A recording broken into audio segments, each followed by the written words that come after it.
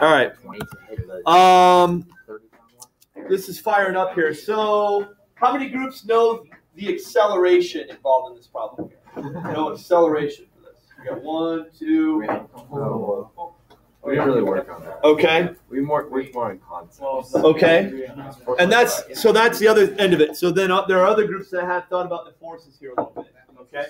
So group 2, very quickly, you landed on the acceleration. Can you kind of talk us through what you did there? Hey, shush, folks. Yeah, so we treated the 3 boxes as one system that way. Hey, did you catch that in the cheap seats? Yeah, 3 boxes. Yeah, so we treated the 3 boxes as one system that way. 18, 9 kilograms. So then using the FB, we can 9 kilograms in the end. So we got able to 2 meters per second squared. Okay, so very quickly they just took the numbers, plug, chug, got an acceleration. What's that the acceleration for? The whole system. The whole system. Okay. What's the acceleration for the 4 kilogram box? Because it is, and they're touching. Okay. And I don't know that I included all this stuff. Makes sense. You have that on your sheet, right? They're touching. They're in contact with each other. So they're in contact with each other. They're all moving together. If you're watching it. But we got to tease out a little bit more from this thing. And I want to look at an important problem-solving strategy that comes into play here. So this is a common free body diagram I see right now when I'm looking around. So I got the 2 kilogram block here. So this is 20 newtons. FG, I've got 20 newtons of smoosh poosh. I've got 18 newtons of smoosh poosh here.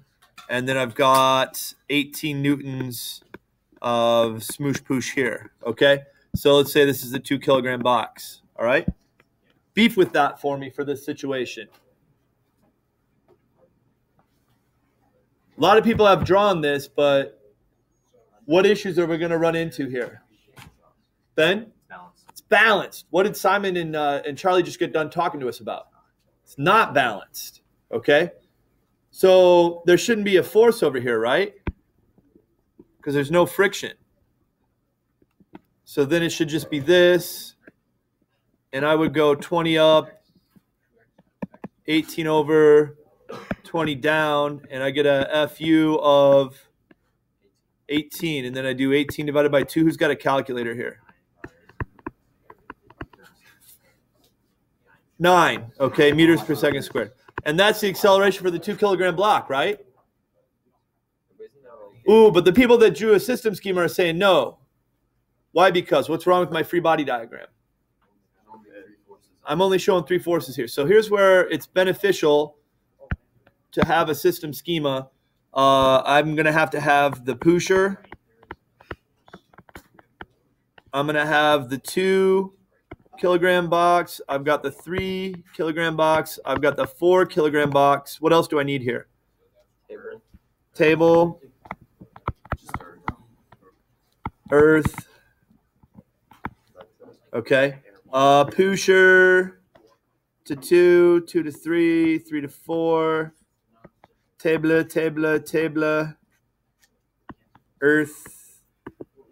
Earth. Okay. Do we know the sizes of some of these interactions? Well, yeah, I think we do. Let me get a different color going here. So this is G. This is smoosh poosh, smoosh poosh, smoosh poosh, smoosh poosh, smoosh poosh, smoosh poosh. All right, so I'm gonna go with blue or green. Let's go blue. The pusher. We know this interaction, right? The pusher is putting an 18 Newton force on block 2. Okay, so I got that one. Somebody else give me another force that I know here. The gravity forces. Gravity forces, right? So for the 2 kilogram, this is 20 newtons. For the 3 kilograms, this is 30 newtons. For the 4 kilogram, this is 40 newtons. Okay. Smoosh pushes with the table. Safe to say we know those, right? So this is going to be 20 newtons. This is going to be 30 newtons. This is going to be 40 newtons. Okay. So here's the thing that I want to bring back. We talked about it earlier in the year, and it's really going to be important now when we're dealing with multiple body problems. And this is kind of what Charlie and Simon's group did already. You took the 3 blocks and did what to them? Consider them as one system. So I'm going to take the 2, 3, and 4, and around them I'm going to put what's called a system boundary. And I'm going to only care about the forces that cross that system boundary. And so when I do my free body diagram, it's going to be for the system. And I'm only going to look at the interactions that cross that boundary. So I've got the pusher. That interaction crosses the boundary. It's 18 newtons. And so I'm going to draw it like this.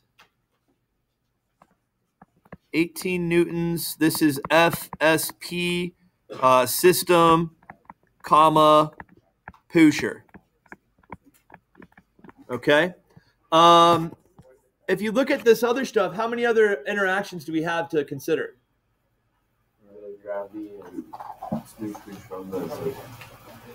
So I guess, yeah, in the how many lines are we considering in addition to this one? 2. 6. 6 lines. Okay? 6 lines. This gravity crosses, this gravity crosses, this gravity crosses. What are they all going to have in common, though? They're all gravity. They're all gravity, so they're all pointing down. Okay? And that's going to be a total of what? 90. So I've got 90 newtons Fg.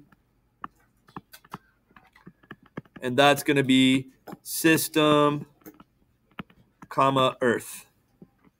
Okay? And then if I look at the smoosh pushes from the table, 20, 30, 40, those are crossing over.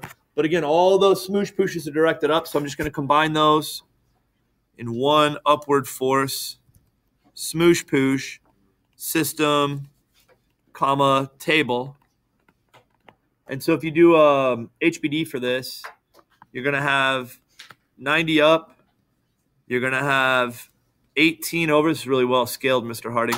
You're going to have 90 down. And so this is where I get an FU of 18 all the way. And so then I'm going to take that 18 newtons and divide it by the mass, which is 9 kilograms, and I'm getting agreement with root 2 that this is 2 meters per second squared. So now I can go into a velocity versus time graph, and I can figure out stuff about motion because I know the acceleration of the system. All right. There are a couple things that I don't know right now. And these types of problems are all about figuring out as much stuff as possible. Don't know that. I don't know that. Okay? We didn't have to worry about those because they were inside the system boundary. That allowed us to initially ignore some of the things that we didn't know. But now that we know a little bit more about the motion end of things, I'd like you to go in there and try to unpack those a little bit. You can see from this, if we now take away that system boundary, okay, so I can go in and erase that. But who's got the time? So it's like you're taking the blanket off of it. Okay, we had a blanket covering these 3 things, and we just had the blanket, the system. Now we're going to expose those things again because now I know a little something about their motion. They're in contact, so they're all moving together. They're moving together with an acceleration of 2 meters per second squared. You know the acceleration of each object. Now dive into the free body diagrams and see if you can't figure out a little bit more about the forces they're experiencing individually. So now slide on down and think about what does the free body diagram look like for the 2 kilogram? What does the free body diagram look like for the 3 kilogram? What does the free body look like for the 4 kilogram? Okay? How about that? They can't be balanced because they have to be accelerated. 2 kilograms. Okay, So they're always 2 kilograms. 2 kilograms has to be 2 meters a second. 18 minus 14 is 4 over 2 is 2. Same thing here. 18 minus 12 is 6. 6 over 2 is 2. So how big of a skew is required to give a 2 kilogram block 2 meters per So second? 18 minus 12. Since it's 14. And then how big of an unbound is required to give a 2 kilogram block? Yeah. Actually, Formula again. all right, that's right. All moving it. The whole thing is moving at 2 meters per second. That's the whole system. Maybe 2 different systems. You're never going to be back. Okay, so I was right. What ball? You know, this is not the same. And this is this is a block. Okay, so let me go down here, right? Because of course it's not something higher than the kilogram block, whereas that is I can't exactly explain it, but So there's I don't even know. Like, is it that? Maybe. Because force doesn't go away. It's like one things. But like, if you think about this logically, like, it doesn't happen here. If you're putting on worrying about things,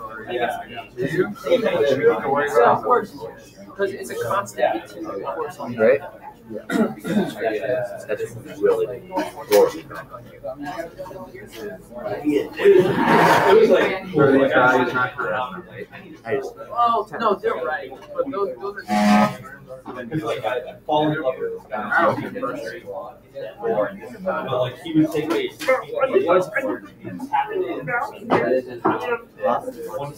you have to make this the big arrow. So 18.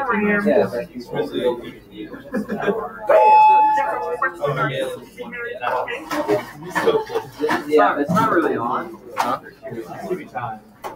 Yeah, So you put it this one down. No. Boo! Yeah, score those boards.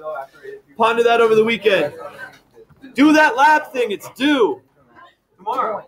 Yeah, D-O, because it's D-U-E. Wait, is it 11:59? Probably. Woo!